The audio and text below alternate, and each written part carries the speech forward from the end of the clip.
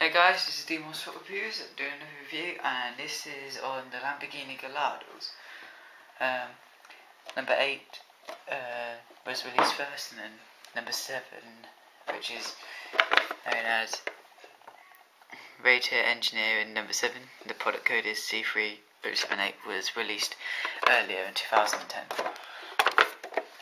We'll start with this one. The product code is C3006, and we'll just open that box, get it down.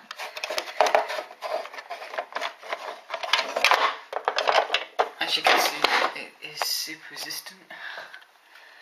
You've got painted lights on, so no damage will be done there, and also painted lights there as well on the rear lights.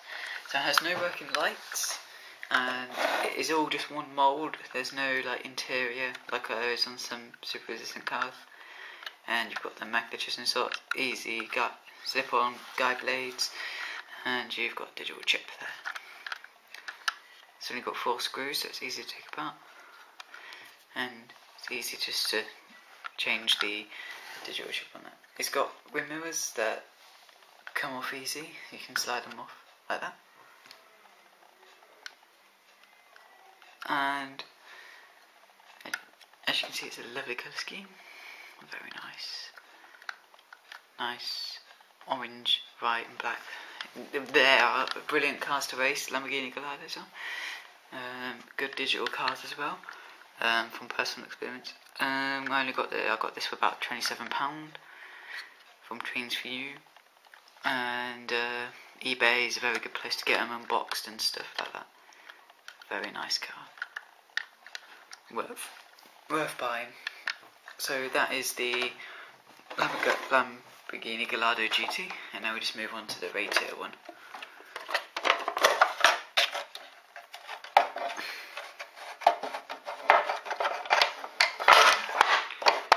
Here it is, rated racing, product number C3078. Basically the same as the number 8 car, identical.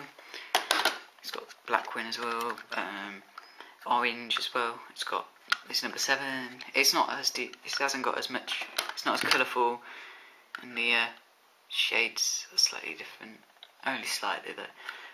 But they are very. They've only done these two in orange with the wing racing colours, but they are bringing out another one, MRP Motorsport, which was delayed till 2011, and that was a nice blue and white colour, so I'm looking forward to that when that comes out. I'll do a review on it when I get it as well. But as you can see, it's a stunning car.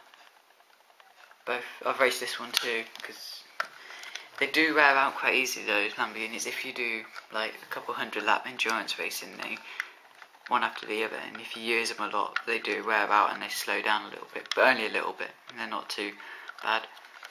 Basically indestructible these cars are. Only things that fall off are the wings. It's sort of fragile, that one, because I've crashed it a few times. The wing mirrors don't slide off this one, because there's glue on the inside that holds it in place. Well, that was the Lamborghini Gallardo review. I hope you liked it. Please rate, comment, subscribe. Check out my other videos. I've posted a new one about the releases of 2011 as well, so hope you like them. Alright, that's all from me. Goodbye.